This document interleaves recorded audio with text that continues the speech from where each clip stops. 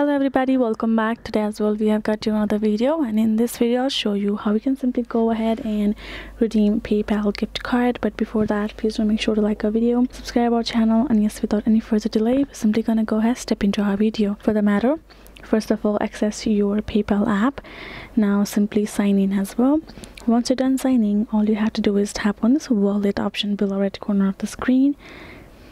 And now here in this section you will be able to find this kind of interface, right? So there is no direct option as a gift card option. For that, you have to tap on this plus icon on top. Now tap on this option of debit and credit card. Now you can choose you have two options. You can choose to scan your card info as well, right? Otherwise you can go back and you can tap on plus, and then you can tap on again this debit and credit card option. Now tap on this enter your card info.